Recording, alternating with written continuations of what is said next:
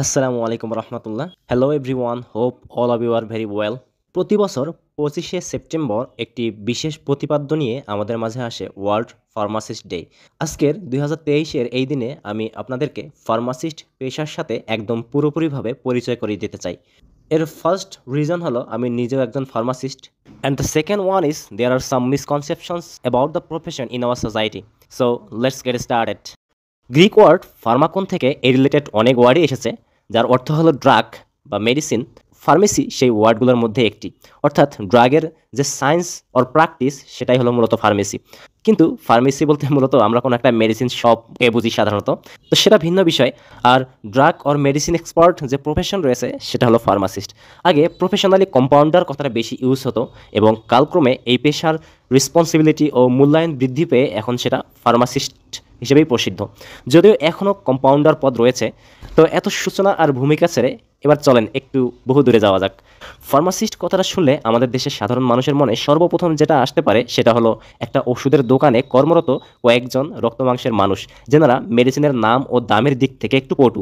দেন অনেকের মনে একটু উন্নত চিন্তা আসলেও আসতে পারে যে প্রাইভেট হসপিটালগুলোতে যারা মেডিসিন সেল করে অর ডিসপেন্স করে তারাই মূলত ফার্মাসিস্ট। আর যাদের সরকারি হসপিটালে যাওয়া আসা আছে তারা তো খুবই স্বাভাবিকভাবে মনে করে যে যারা ডিসপেন্সারিতে মেডিসিন ডিসপেন্স করে, অর্থাৎ মেডিসিন বিতরণ করে রোগীদের মধ্যে, তারাই ফার্মাসিস্ট। আর কিছু মানুষ তাদের চিন্তাধারা হয়তো একটু উন্নত, তারা একটু মাত্রা যোগ করে মনে করে যে যারা ওষুধ কোম্পানিতে ওষুধ বানায় বা ওষুধ বানাতে বিভিন্ন কাজ করে থাকে তারাই মূলত ফার্মাসিস্ট। আবার সরকারি হসপিটালের অফিস স্টাফরা এটাও মনে করে যে যিনি ওষুধের হিসাব নিকাশ রাখেন বা অনেক সময় স্টোরের দায়িত্ব পালন করে থাকেন, মাঝে মধ্যে গিয়ে একটু খাতির করলে কিছু ওষুধ দিয়ে দেন, তারাই মূলত ফার্মাসিস্ট। এতর মধ্যে actually who R pharmacist? Let's find out the answer. আচ্ছা, আপনি কোনো একটা ড্রাগ কল্পনা করে নেন তো। ধরেন অ্যাট্রোপিন নামক একটা ইনজেক্টেবল মেডিসিন আছে, যেটা আমরা ব্র্যাডিকার্ডিয়া হলে অনেক সময় রোগীদের দিয়ে থাকি বা বিভিন্ন কারণেও দিয়ে থাকি। তো এটার সোর্স মূলত প্লান্ট কিংবা উদ্ভিদ, যেটা অ্যাট্রোপা বেলাডোনা নামক উদ্ভিদ থেকে আসে। তার মানে কি এমন যে খেজুর বা তারির রসের মতো অ্যাট্রোপা বেলাডোনা উদ্ভিদে একটা হাঁড়ি বসিয়ে দিলাম, আর তারির রসের মতো টুপ টুপ করে অ্যাট্রোপিন এর রস পড়ে সেই হাঁড়িটা ভর্তি হয়ে গেল? না, এরকম কিন্তু না। আবার আরেকটা ওষুধ চিন্তা করেন তো, অ্যাসপিরিন নামক একটা যে ওষুধ রয়েছে, যেটার ব্র্যান্ড আমরা ইকোস্পিরিন নামে সবচেয়ে বেশি চিনি, এবং হার্ট অ্যাটাকের সময় মৃত্যু ঝুঁকি কমাতে এই ওষুধটা প্রয়োগ করা হয়। কিংবা প্যারাসিটামলের মতো একটা সময় এই ওষুধটাকে অ্যান্টিপাইরেটিক এবং অ্যানালজেসিক, অর্থাৎ জ্বর এবং ব্যথানাশক হিসেবে ইউজ করা হতো, বর্তমানেও ইউজ করা যায়। এই ড্রাগটা মূলত সিনথেটিক একটা ড্রাগ, তথা নেচার বা প্লান্ট থেকে এর মূল উপাদানটা নিয়ে আমরা সিনথেসাইজ করে এই ড্রাগটা পাই। হোয়াইট উইলো ট্রি এর বাকল, পাতা, ফুল ইত্যাদি অংশ নিয়ে সিনথেসাইজ করে আমরা এই ড্রাগটা ম্যানুফ্যাকচার করি। তার মানে এই না যে কোনো বড়সড় একজন মন্ত্রীর হাত দিয়ে ক্যামেরাবন্দি সহকারে একটা হোয়াইট উইলো ট্রি এর চারা গাছ লাগাই নিলাম, আর সেই গাছটা বড় হয়ে আমাদের বড় বড় অ্যাসপিরিনের ফল দেওয়া শুরু করলো। Is it possible? এমনটা কিন্তু না। এটাকে একটা নির্দিষ্ট প্রসেসে সিনথেসাইজ করে একটা নির্দিষ্ট ডোজ এবং ডোজেস ফর্ম দিয়ে বাজারজাত করা হয়। এছাড়াও আমরা কিছু অ্যানিমেল সোর্স থেকে, তথা গরু, ভেড়া ইত্যাদি থেকে ইনসুলিন, হেপারিন এইসব হরমোনাল কিংবা এই জাতীয় ওষুধগুলো প্রাণী থেকে পেতাম এবং ম্যাসিভলি ইউজ করতাম। তো আপনারা শুনে হয়তো একটু অবাকও হতে পারেন যে কই গরু, ভেড়া আর কই ইনসুলিন, কেমনে যায়? আবার ইনসুলিন নিতে গরুর পিছনে কেউ আবার দৌড় দিয়েন না, নয়তো নিউটনের তৃতীয় সূত্র প্রয়োগ হয়ে যাবে। এখন গরুর ইনসুলিন ব্যবহার করে তো সাইড ইফেক্ট হবে, কারণ আমাদের শরীরের ইমিউন সিস্টেম বাইরের কোনো সেলকে সহজে অ্যাডাপ্ট করতে চায় না এবং সহজে চিনে ফেলে যে এটা বাইরের কোনো সেল। আপনি যদি ডক্টরকে বলেন যে ডক্টর সাহেব আপনি আমার রোগীটাকে এমন ইনসুলিন লিখে দেন যেন আমার রোগীর মধ্যে কোনো রিয়াকশন না হয়, সাইড ইফেক্ট না হয়, তখন কিন্তু ডক্টর বলতে পারবে না যে আচ্ছা বাবু দেখতেছি বিষয়টা। কারণ ডক্টর বা নার্সরা তো বাড়িতে বসে মানুষের ইনসুলিন তৈরি করতে পারবে না, কারণ তাদের তো এই রেসপন্সিবিলিটিটা না। তাহলে মানুষের মতো ইনসুলিনটা কিভাবে তৈরি করা যায় সাইড ইফেক্ট যাতে না হয়, এই হেডেকটা আসলে কার? এই রেসপন্সিবিলিটিটা নেওয়ার মতো কেউ কি নাই? অবশ্যই আছে। এবং যার ফলস্বরূপ আজকে আমরা মানুষের ইনসুলিন তৈরির জন্য রেসপন্সিবল যে ডিএনএ, সেই ডিএনএকে কাজে লাগিয়ে রিকম্বিনেন্ট ডিএনএ টেকনোলজির মাধ্যমে মানুষের মতোই হুবহু ইনসুলিন উৎপাদন করতে পারতেছি এবং বাজারজাত করতে পারতেছি। আর একটা মাত্র উদাহরণ দিব এবং এটাই শেষ। কোনো একটা ব্লাড প্রেশারের রোগীকে একটা নার্স বেটা ব্লকার হিসেবে প্রোপানল খাওয়াই দিল। প্রোপানলের সবচেয়ে পরিচিত যে ব্র্যান্ড নেমটা সেটা ইন্ডেভার, আমরা অনেকেই চিনি। তো এই ওষুধ দেওয়ার সাথে সাথেই কিছুক্ষণ পরে রোগীর হাঁপানি শুরু হয়ে গেল। তখন পেশেন্ট পার্টি নার্সকে যদি বলে যে ভাই তোমরা এগুলা কি ওষুধ দিলেন, আমার রোগীটা তো শ্বাস বন্ধ হয়ে মারা যাচ্ছে, তখন কি নার্স সেই রোগীর হাঁপানির দায়ভার নেবে? কখনো না। তখন নার্স বলবে যে ডক্টর আমার যে ওষুধ লিখে দিয়েছে অর্ডারে, সেই ওষুধে আমি দিয়েছি রোগীকে। তো নার্সের সেই কথা অনুযায়ী এই কন্ট্রাইন্ডিকেশন বা সাইড ইফেক্ট আমরা যেটাই বলি না কেন, এটার দায়ভার কি ডক্টরের উপর? যদি এই ড্রাগের কোনো অল্টারনেটিভ না থাকে তো অবশ্যই ডক্টরের উপর দায়ভার না, কারণ তিনি হাইপার টেনশনের ট্রিটমেন্টের জন্যই মূলত সেই ড্রাগটা লিখেছিলেন। কিন্তু এভাবে কি চলতে থাকে? না, কেউ না কেউ আপডেট ভার্সন নিয়ে আসার জন্য, যাতে কোনো ড্রাগের সাইড ইফেক্ট, অ্যাডভার্স ইফেক্ট এগুলো মিনিমাইজ করা যায়, এরকম ড্রাগ নিয়ে আসার জন্য সবসময় কাজ করে যায় বা ব্যতিব্যস্ত থাকে। জেনে রাখা ভালো যে বেটা 1 রিসিপ্টর হার্ট এবং কিডনিতে কাজ করে, আর বেটা 2 রিসিপ্টর কাজ করে লাংস কিংবা স্মুথ মাসেলগুলোতে। এখন আপনি যদি প্রোপানল এর মতো বেটা ব্লকার দিয়ে টোটাল বেটা রিসিপ্টরটাকে ব্লক করে দেন, তাহলে আপনার রোগীর ব্লাড প্রেশারটা কমবে ঠিকই, কিন্তু তার পাশাপাশি সেটা লাংসের মধ্যে কাজ করে সেই লাংসের মধ্যেও হাঁপানির সম্ভাবনা তৈরি করবে, কিংবা যাদের হাঁপানি আগে থেকে রয়েছে তাদের হাঁপানিটা বেড়ে যাবে। তাহলে এর জন্য সমাধানটা কি? এর জন্য সমাধান হলো সিলেক্টিভ বেটা ব্লকারের আবিষ্কার, যেটা শুধু হার্টে কাজ করবে, লাংসের মধ্যে কাজ করবে না এবং অ্যাজমাও হবে না। আর এজন্যই পূর্বের বেটা ব্লকারকে মডিফাই করে আনা হলো নতুন বেটা ব্লকার, যেগুলোকে বলা হয় সিলেক্টিভ বেটা ব্লকার কিংবা কার্ডিও সিলেক্টিভ বেটা ব্লকার। যেমন মেটোপ্রোলল, বিসোপ্রোলল, অ্যাটেনোলল ইত্যাদি। একটা ওষুধ আপনার কাছে পৌঁছানোর আগ পর্যন্ত এর জীবনীটা একটু জেনে আসা যাক। একটা ওষুধ আবিষ্কার করতে গেলে প্রথমে ডিজিজকে চয়েস অর সিলেক্ট করতে হয়, এবং কোন ডিজিজ এর ওষুধ আবিষ্কার করা দরকার, কিংবা আমি কোন ডিজিজের ওষুধ আবিষ্কার করলে বেনিফিটেড হবে বেশি, এগুলো বিভিন্ন বিষয়ের উপর ভিত্তি করে ডিজিজকে টার্গেট করা হয়। এরপরে রিসিপ্টর, এনজাইম, ডিএনএ, আরএনএ, বিভিন্ন সিস্টেম কিংবা অর্গান ভিত্তিক ড্রাগ টার্গেট চয়েস করা হয় বা ডিসকভার করা হয়। কোথায় ড্রাগটা অ্যাপ্লাই করে সবচেয়ে বেশি ফলপ্রসূ হবে এটা ডিসাইড করা হয়। এরপরে ড্রাগ অ্যাগনিস্টিক ইফেক্ট দিবে নাকি অ্যান্টাগনিস্টিক ইফেক্ট দিবে সেটার টার্গেট স্পেসিফাই করতে হয়। এভাবে plant, animal, synthetic, সেমিসিনথেটিক, micro organism ইত্যাদি বিভিন্ন সোর্সকে কাজে লাগিয়ে ফাইনালি একটা ড্রাগ আবিষ্কার করে ইনভিট্রো, ইনভিভো সেটাকে পরীক্ষা নিরীক্ষা যাচাই বাছাই করে ফাইনালি একটা ড্রাগ ডিসকভার বা ডিজাইন করা হয় এবং সবশেষে ম্যানুফ্যাকচার করা হয়। শুধু তাই নয়, ড্রাগ ডিজাইনিংয়ের মাধ্যমে এসএআর অনুযায়ী ড্রাগের কেমিক্যাল স্ট্রাকচার অথবা ফর্মুলা চেঞ্জ করে বা এনিহাউ প্রয়োজন অনুসারে সেটাকে মডিফাই আর আপডেট করা হয়। এটা কিন্তু ভালোই বড় জার্নি। এবার ধরুন আপনার কোনো একটি অসুখ হয়েছে, তো সেই অসুস্থতা সরানোর জন্য কোনো এক প্রতিষেধকও আপনি খুঁজে বের করলেন। অতঃপর সেই প্রতিষেধক সংগ্রহ করে সেটাকে পিউরিফাইড করে নির্দিষ্ট একটা ফর্মে নিয়ে এসে আপনার বয়স, জেন্ডার ইত্যাদি বিভিন্ন কিছু ভেবে চিন্তে হোমিও ওষুধের যে ছোট ছোট গুলিয়াগুলা বা পোটলাগুলো দেয়, সেটার মতো করে পরিমাপ করে করে স্টোর করে ফ্রিকোয়েন্টলি একটা নির্দিষ্ট ডোজেস মেনটেন করে খেতে হচ্ছে সেই রোগ থেকে মুক্তি পাওয়ার জন্য। কি ভাবছেন? আপনার এত কষ্ট করা দেখে সেই রোগ বা অসুস্থতা দয়ামায়া দেখিয়ে আপনার শরীর থেকে চলে যাবে? না, কখনোই না। বরং ওই রোগের জন্য পিউরিফাইড, টেস্টেড, অ্যাপ্রুভড এবং নির্দিষ্ট ডোজেস ফর্মে কেউ না কেউ ম্যানুফ্যাকচার করে রাখছে আপনার মতো রোগীদের জন্য। তারা তাহলে কারা? ডক্টর নাকি নার্স? এখন আপনি হয়তো ভাবতে পারেন যে ইস, এত কিছু না জানি সব ফার্মাসিস্টই করে। না ভাই, এত বড় ক্রেডিট একাই নেওয়ার দুঃসাহস ফার্মাসিস্টদের নাই। ওষুধের এই লং জার্নিটা ফার্মাসিস্ট, কেমিস্ট, মাইক্রোবায়োলজিস্ট, সায়েন্টিস্ট ইত্যাদি এই রিলেটেড যারা প্রফেশনালস রয়েছে তাদের সম্মিলিত প্রয়াসে সম্পন্ন হয়। তবে হ্যাঁ, ড্রাগের মূল রিপ্রেজেন্টেটর হিসেবে এখানে সবচেয়ে হাইলাইটেড অবদান রাখে ফার্মাসিস্টরা। এখন drug Discovery, design, manufacture, update সবই হলো, তারপর এই ড্রাগটা যায় কোথায়? প্রথমত কোনো না কোনো স্টোরে যায়, দেন ফার্মেসি অর ডিসপেন্সারিগুলোতে যায়। তো এসবে কত কিছু মেনটেন করা হয় বা করতে হয় চলুন একটু জেনে আসা যাক।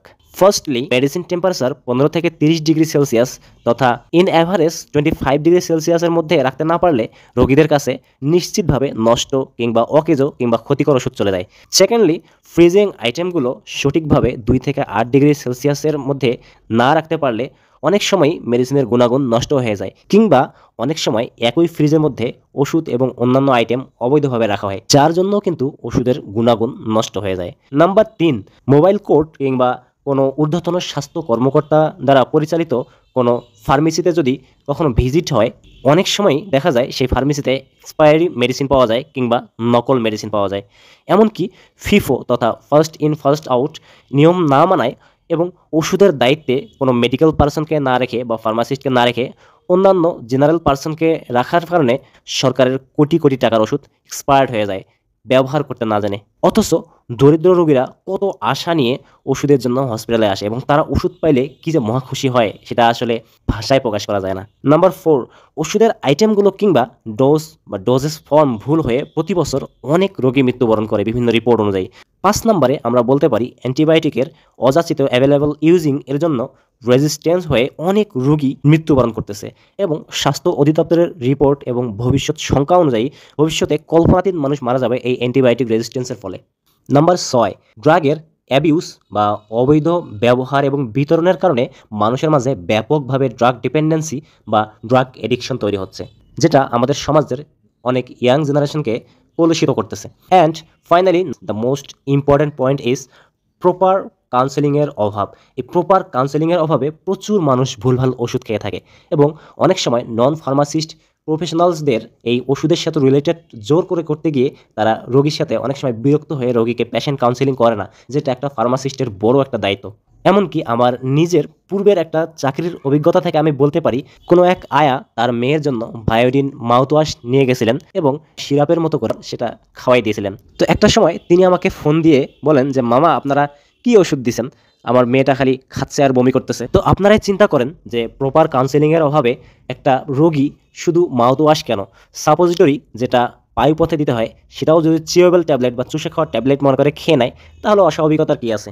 ইন টোটাল এইসব বিষয়গুলো মেনটেন করার জন্য একটা প্রফেশন দরকার রয়েছে, যারা এই বিষয়ে অ্যাপ্লাইড পড়াশোনা করে একটা নির্দিষ্ট ডিগ্রি লাভ করবে। And obviously the profession is pharmacist. আমরা অধিকাংশ কথা বলে ফেলেছি ইন্ডাস্ট্রিয়াল বেসিসে, এবার চলুন আরেকটু অন্যভাবে দেখে আসি। ক্লিনিক্যাল ফার্মাসিস্ট বলতে একটা শব্দ আছে। একজন ক্লিনিক্যাল ফার্মাসিস্টের নার্সদের মতো রোগীদের সাথে সরাসরি সম্পর্ক থাকবে। মেডিকেশন থেরাপিকে মোস্টলি অপটিমাইজ করতে হলে ডক্টর, নার্স এবং ফার্মাসিস্ট মিলে টিম ওয়াইজ ওয়ার্ক করতে হবে, যেখানে dose frequency, overdose, reaction, effectiveness and safety প্রতিটা ইন্ডিভিজুয়াল পেশেন্টের এসব সম্পর্কে সবচেয়ে বেশি knowledge or information obviously and very mostly একজন ক্লিনিক্যাল ফার্মাসিস্টেরই থাকতে হয়।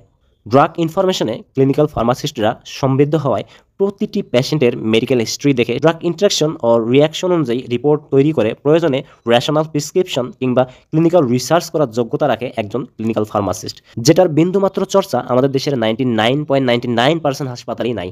আমাদের দেশে ফার্মাসিস্টদের যতটুকু প্র্যাকটিস রয়েছে সেটাকে বলা যায় আগের যুগের মতো গরু দিয়ে হাল চাষ করার মতো অবস্থা।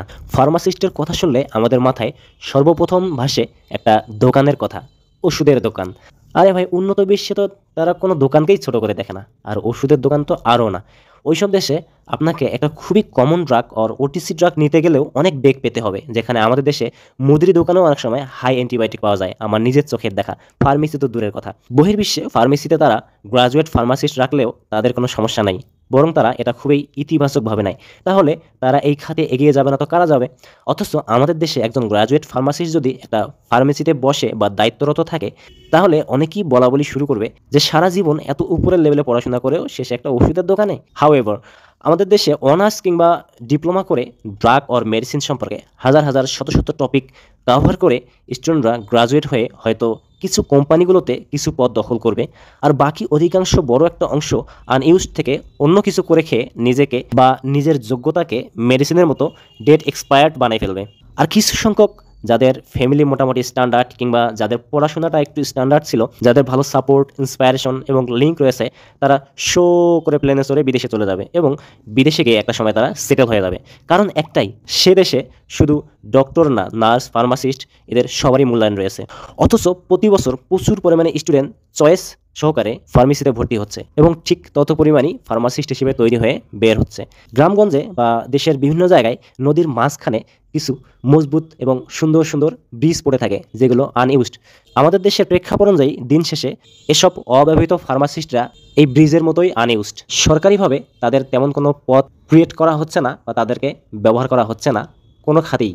যত দিন যাচ্ছে মানুষের সংখ্যা বাড়তেছে, রোগের সংখ্যা বাড়তেছে, মানুষের ইমিউনিটি কমতেছে, আপডেট মেডিকেশনের প্রয়োজনীয়তা তৈরি হচ্ছে। সুতরাং এই সময়টাও চলে এসেছে ফার্মাসিস্ট জাতিকে মূল্যায়ন করার। ভিডিওর শুরুতে আমি মোটামুটি ফার্মেসি কিংবা medicine shop, store, dispensary, private কিংবা গভর্নমেন্ট হসপিটালের ফার্মেসি, ইন্ডাস্ট্রি, অ্যানালাইসিস কিংবা ল্যাবরেটরির এইসব জায়গায় দায়িত্বরত ব্যক্তিদের নিয়ে কথা বলছিলাম। এসব সব জায়গায় মূলত ফার্মাসিস্ট প্রয়োজন।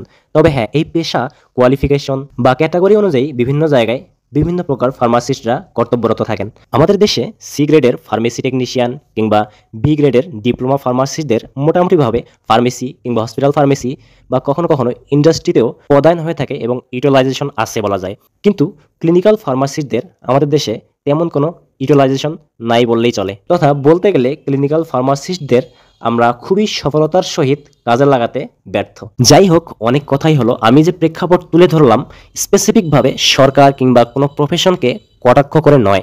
কোনো কিছুতে ব্যাপক পরিবর্তন আনতে হলে সকলের সম্মিলিত প্রয়াসের প্রয়োজন হয়। World nurse day, doctors day ইত্যাদি ডেগুলো আসলে সেটার পোস্ট দিতে বা প্রচারণা করতে তাদেরকে এই প্রফেশনের কেউ হতে হয় না। আর আমাদের ওয়ার্ল্ড ফার্মাসিস্ট ডে আসলে এর কথা কেউ জানতেই পারে না, এমনকি মিডিয়াতেও প্রচার করা হয় না। তেলের দাম আজ অনেক বেশি বলে। যদিও আমি কোনো দিবস পালন করাটাকে বেশি প্রেফারেন্স দেই না, তবুও এই দিবসের উছিলায় আমার পেশাটাকে একটু চিনিয়ে দেওয়া, জানিয়ে দেওয়া আর কি। দুনিয়ার সকল পেশার প্রতি সম্মান রেখে সবার অনেক অনেক ভালো কামনা করে শেষ করতেছি।